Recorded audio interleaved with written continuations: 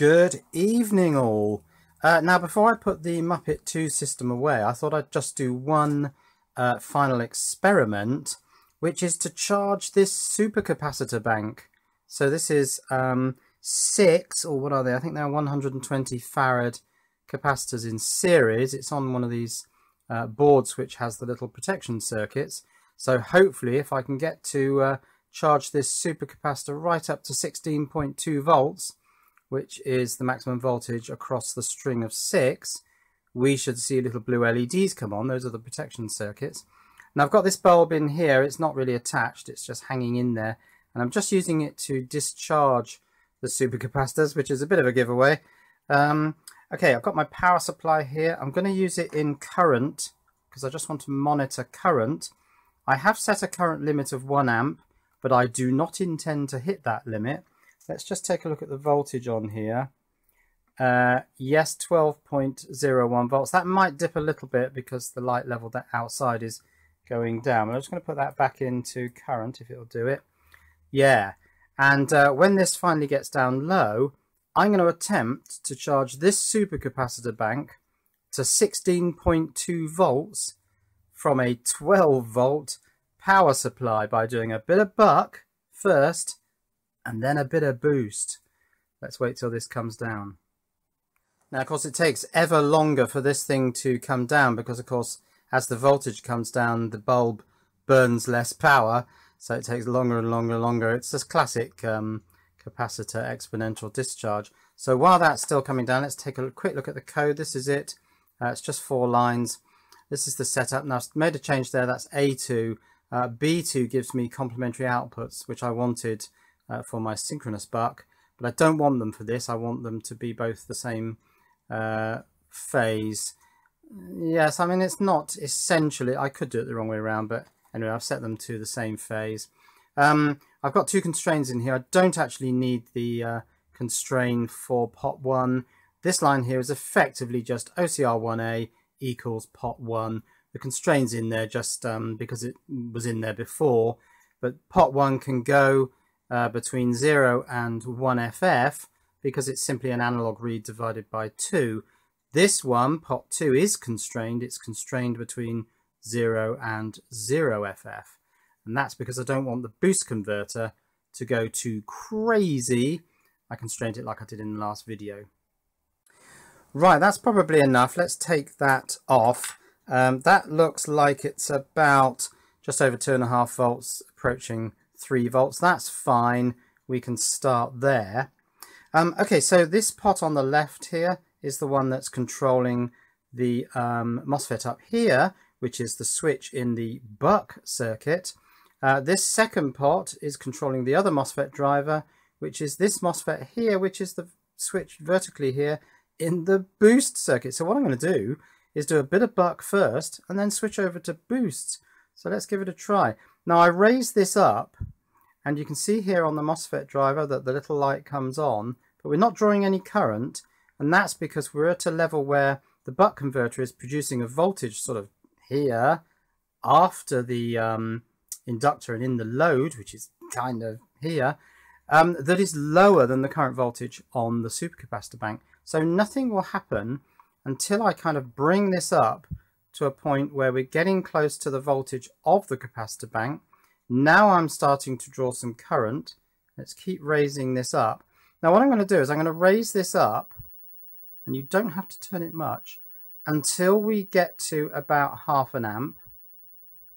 So there is 0.5 amp, 500 milliamps. Now of course it immediately drops away, and you can see that the voltage on the capacitor bank is now creeping up.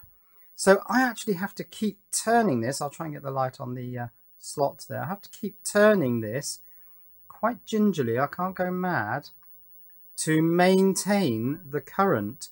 Now I have set a current limit on this power supply of 1 amp, but I don't want to get anywhere near that because I want to show that actually I can control current by controlling the movement of this pot.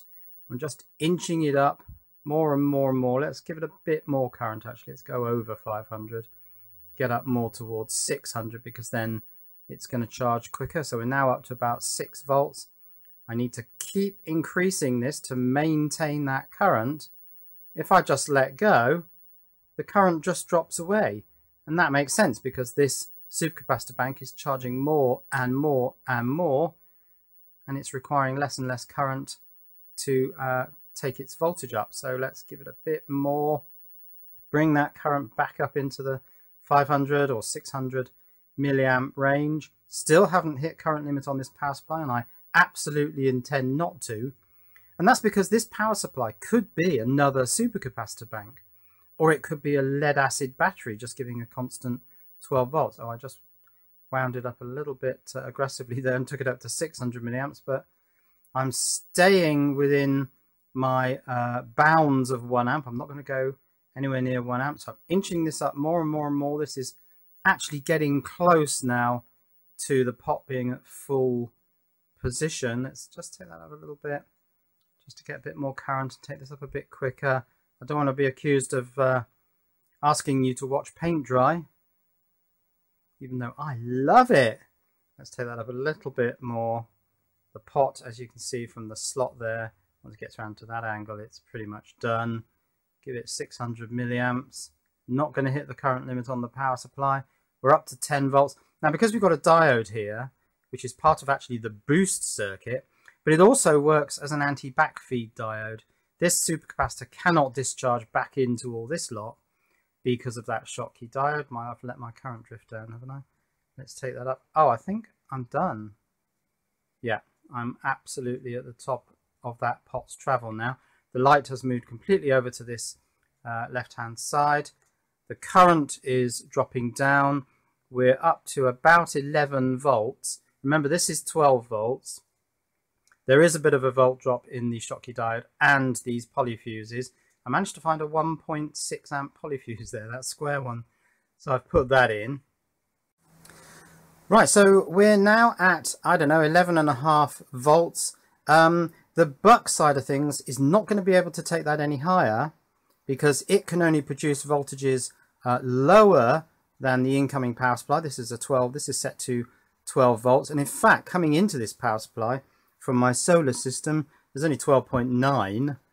So there's no way I've got enough voltage coming into this power supply and from this power supply to take this up to 16 volts. So now I'm going to have to start boosting. So I'm going to have to start getting this one to just come off its edge there like that. Just get that second LED to come on.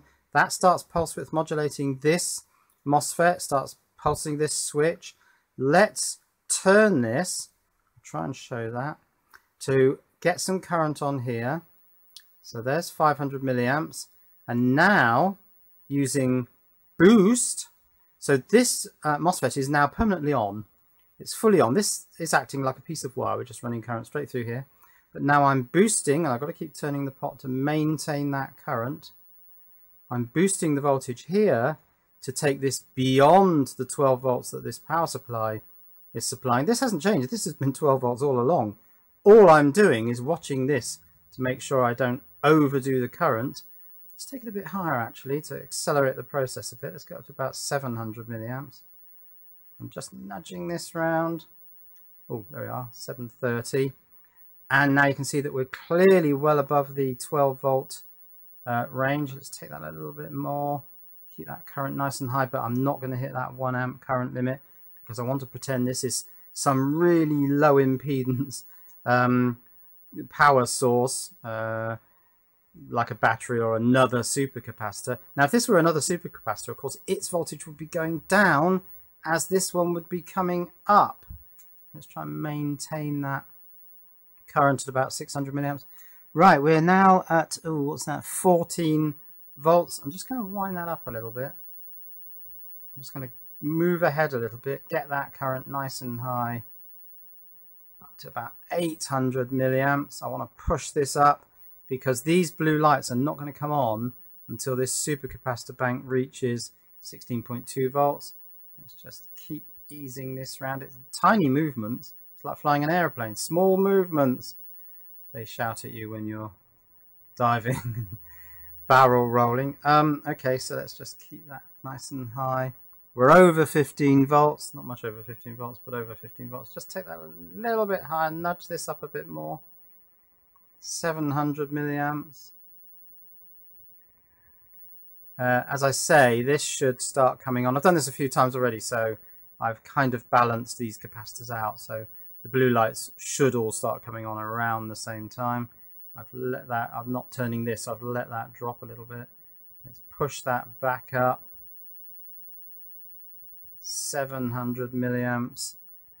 Okay, this is just under 16. Let's keep that nice and high, otherwise this is going to take all night.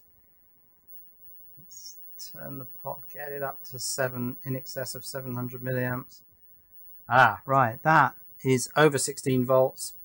We should start seeing some lights come on soon.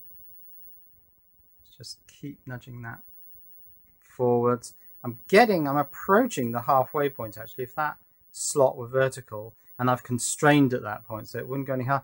Blue lights are starting to come on. This has hit 16.2, in excess of that actually. There's a blue light on at the back, you probably can't see that.